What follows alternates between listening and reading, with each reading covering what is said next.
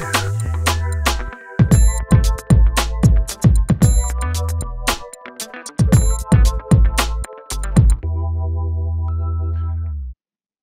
hello and welcome to Esquire Group's webinar on tips for choosing an expat tax preparer. We're going to try a little bit of a different format today. We're going to do this all in video with no slides. And so I hope you enjoy the new format. And so yeah, let's get started. As always, my name is Jimmy Sexton. I am the founder and CEO of Esquire Group, an international tax advisory and compliance firm. And I'm coming to you today from Dubai. As always, this webinar is for educational purposes only. It is not tax advice and should not be construed as such. So today we're going to be talking about tips for choosing an expat tax preparer. And I think that this is a pretty relevant topic, given that we're at the top of the year and people are out starting to begin to think about their taxes and who they're going to hire to do those taxes. And there's a lot of companies out there these days that are advertising expat tax preparation, international tax preparation. But as with all things, there's only a few people that are really, really good at it. I like to think we're pretty good at it, but there's also a lot of other companies out there that are very, very good. So let's get started. The first thing that you should look at when considering an expat tax preparation preparer or firm is, are they specialized? Preparing expat taxes is fairly complicated. There's a lot of nuances in the law, and someone who's not specialized in it is not going to have the type of knowledge necessary to completely and accurately prepare an expat's tax return. There's a lot of people out there where international tax or expat tax preparation is, something they say, oh yeah, we can do that. Yeah, that's something we do. When it comes to international tax, expat tax preparation, you don't want somebody that also does international tax or expat tax. You want somebody that only does international or expat tax. That's really, really important. Just like with medical professionals or legal professionals, you don't want a general practitioner for a very specialized area. Get a specialist. Number two, what are their experience and qualifications? One of the things a lot of people don't know is that the US does not require any type of education or license to prepare tax returns. So you don't have to be a CPA or an enrolled agent or a lawyer or even have a college degree to prepare tax returns. It's scary to know, but anybody, including the clerk at a fast food restaurant, could open up a tax preparation company tomorrow, and that would be completely legal. So it's very important that you look at the person's experience and qualifications. So, generally speaking, you want somebody that has an education in tax, accounting, or law, and that has studied in those fields, preferably somebody who has an advanced degree in those fields, maybe somebody that's an enrolled agent or a CPA. And you also want to look at their experience. If this is something that they've just gotten into, you want to make sure that they have superiors that have proper experience so that they can properly oversee them. So the experience and specialization is very, very critical. What are the tax company's review procedures? This is something very important. Somebody shouldn't just prepare your tax return and then hand it to you. If you're hiring a quality tax preparation firm, that return should be reviewed by either a superior or a senior tax preparer or manager in that company to ensure that there aren't any mistakes. We're all human, and it can happen that there's a typo in a number or a name or a checkbox that was forgotten, and having a second set of eyes go through that to ensure accuracy is very, very important. Unfortunately, with a lot of firms or people that only have one professional, there's not any real review procedures.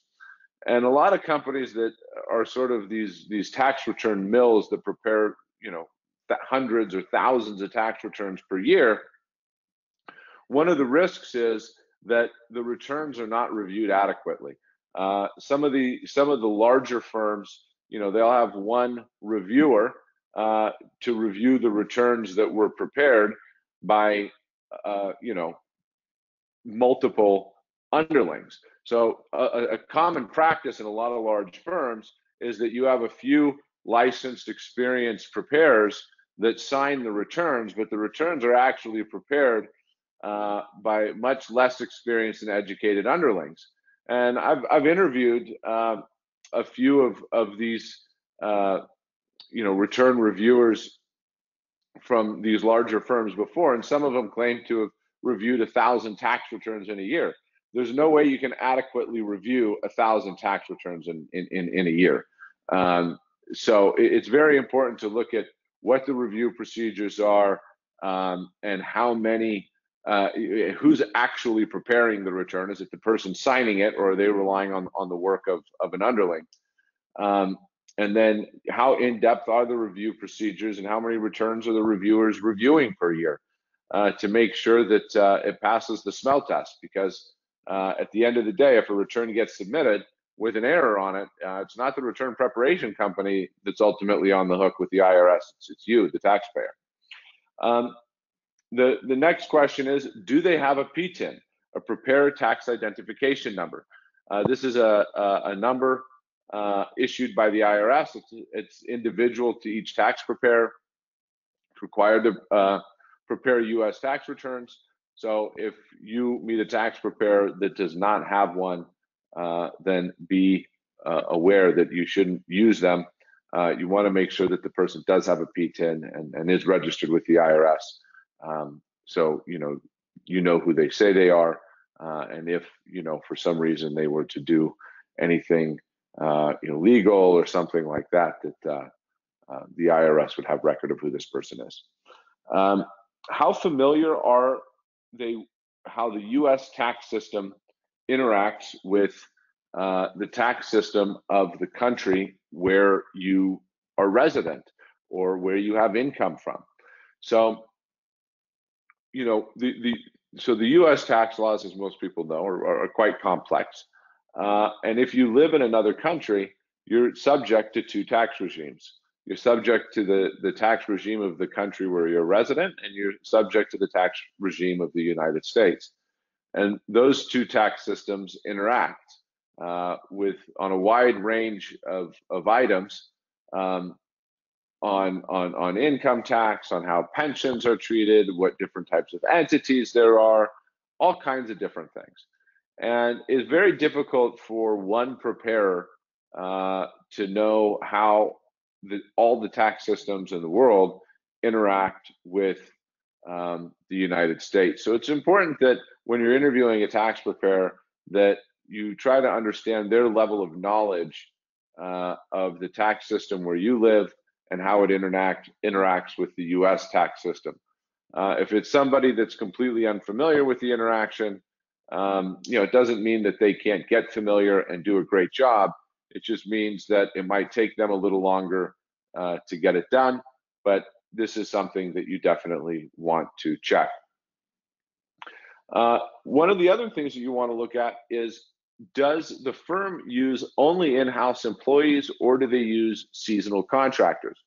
One of the things a lot of people are unaware of is that many tax preparation firms hire a bunch of seasonal tax preparers to increase capacity during tax season. This is how tax preparation firms can pump out thousands of returns in a very short window of time. This kind of goes back to a point I was making a few minutes ago about these tax return reviewers that are the ones signing the tax returns, but not actually preparing them.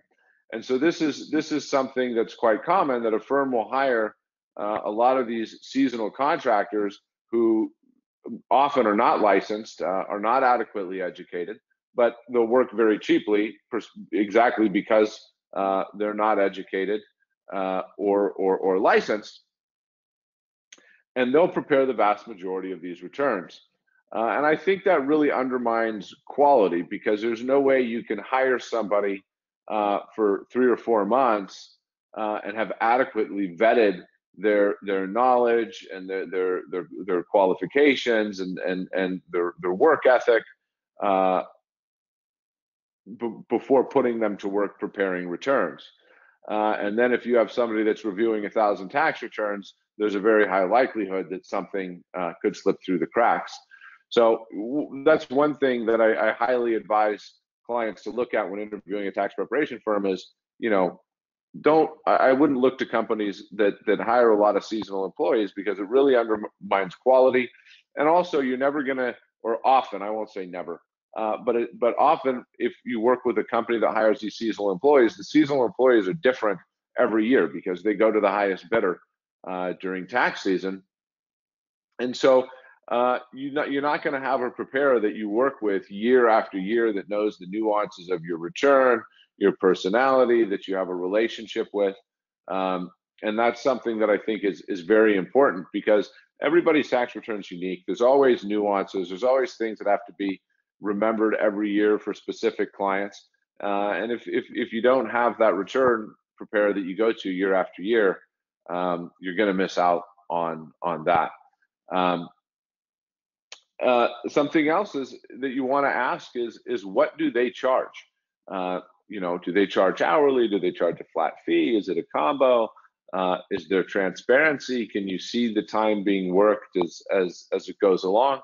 And a couple things that I think is very important to keep in mind is that you have, as the client, have a little bit of responsibility here too. I mean, a lot of times people, when they go get a tax preparation quote, they just kind of think to themselves, "Oh yeah, I'm an employee." They make their situation sound very simple, and then as the tax preparation process starts, it comes out that the situation is quite a bit more complex, and which often leads to a higher price tag for the return, and ultimately a unhappy client, because the return's more than they thought it was going to be.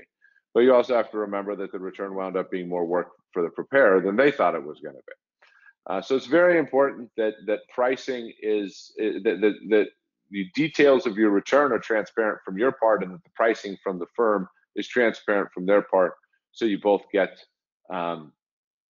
what you bargained for. One of the things that I would add to the pricing is, I know there's a lot of companies out there that are advertising, $450 for an expat tax return. I would be very weary of these companies. I mean, just as a little bit of math, the average tax return and I'm talking about a fairly, simple tax return, somebody that has some wages, maybe a little bit of interest income, a foreign bank account to report on an FBAR, it takes about 8 or 9 hours. A lot of people ask, wow, how can it take 8 or 9 hours? But if you think about it, there's correspondence with the client. Then you have to organize the source documents. You have to convert the source documents into US dollars. Then you have to fill out the return. It has to be reviewed. Then the client needs to review it. You have to answer questions before it can even be filed. So, it's not as simple as just dropping the numbers in the return.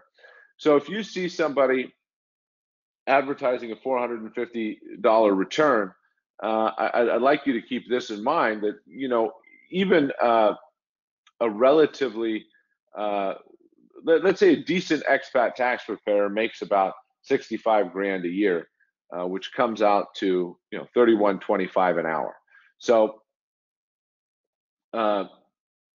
if a return takes 8 hours, that means just the cost for the preparer's time is $250. And when you figure that that the cost of payroll is a small percentage of what it costs to run a company, and then you tag on the admin staff, you tag on offices, technological infrastructure, and all that kind of stuff, somebody offering a tax return for $450 is really doing you an injustice. And that's just on a very, very simple tax return. Number 9, what security measures do they take? One of the things that you want to be very careful of is that your data is handled in a secure manner. There's a lot of identity theft out there, and fraud, things like that. And you want to make sure that your data is being kept securely. Do they have a client portal that you can access online? How secure is it? When they email sensitive financial data, is that encrypted or password protected? Where are their servers? Do they have backups? Things like that. These are all questions that you want to ask, because what happens if their system goes down? Is your data going to be lost, or do they have a backup? So this is I think something that's very important to ask. And how long have they been in business? If you're going to be entering into a relationship on something as serious as taxes with a firm, you want to make sure that they've been around a while, so that you can be confident that they'll be around in the future. And so this is something that I think that you should ask somebody, is how long have you been around? And this is not just important. This isn't just important for purposes of, are they going to be around in the future, but this is also important for how efficient are their business processes? How encompassing are their business processes to make sure that you can be confident that things aren't going to slip through the cracks, and so on and so forth. So that's something that I think is very important to look into. That brings us to the conclusion of our webinar on tips for choosing an expat tax preparer. I hope that you found this helpful. If you have any questions, as always, you can go ahead and type them into the GoToWebinar control panel right now. I'll do my best to answer them.